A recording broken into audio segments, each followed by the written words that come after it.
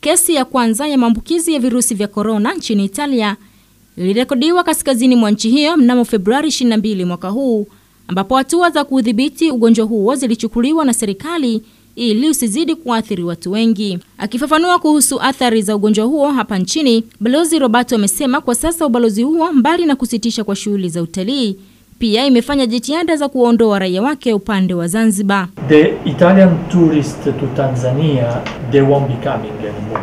Kwa sasa tumeamua kusitisha shughuli zote za utalii kutoka Italy. Lengo likiwa ni kuzuia maambukizi ya virusi vya corona, na kulitimiza hilo tayari tumefanya jitihada za kuondoa watalii ambao ni raia wa Italy visiwani Zanzibar. Number of Italians came back to Italy from Zanzibar. Pamoja na athari zingine zitakazoikumba nchi ya Italia, Balozi Mengoni anasema uchumi unatajwa kuwa moja ya athari kubwa itakayoikumba nchi hiyo.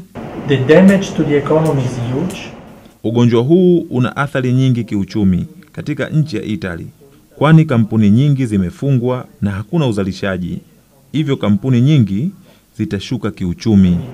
Companies will go bankrupt.